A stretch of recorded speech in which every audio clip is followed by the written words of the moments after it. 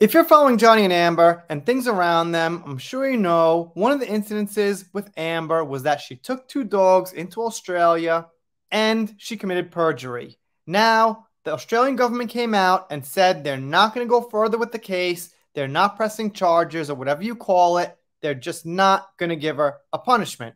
One important note is they are not saying she's innocent. I'm sure a lot of Amber fans may twist this around and say Australia said she didn't do it.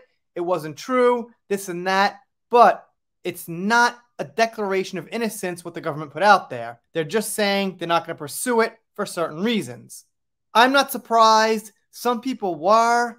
I guess some people were waiting for that day when it comes, and since they knew about it, they had to do something. But no, it's not really how this world works. I'm surprised they even made a statement. But anyway, this is from People, and the reason I want to cover this is because People has been very positive about Amber, so I want to see how they describe the situation. Amber Heard will not be charged with perjury as new case over improper import of two dogs into Australia dropped. So, okay, good on them for saying she won't be charged with it, meaning she did it, but she won't be charged. I mean, she pleaded guilty to it, so there is that. Anyway, from August 23rd, 2023, pretty new. Let's see what we got. They start with some details about 2015. They phrase it as this: Aquaman actress will not be charged in relation to allegations that she lied about details of her two Yorkshire Terriers while brought into Australia. But wait a minute. Those were allegations that she lied? I thought she lied. She admitted it, but okay. Kind of confusing just for me. I'm no lawyer. And they say this in the bottom, little piece of history. This led to Heard 37 appearing in Southport Magistrates Court in Australia in 2016 and pleading guilty to providing a false immigration document. Heard was sentenced to a 1-month good behavior bond while the charges of illegally importing the dogs to Australia were dropped per ABC News.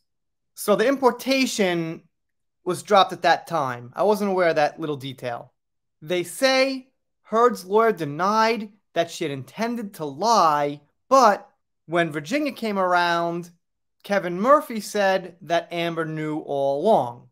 I mean, if she did it, she did it. Whether she knew or not is a separate issue, but committing the act is actually the crime. And once again, they say prosecution action will not be taken place against actress Amber Heard. And this part down here seems like a bit of a defense.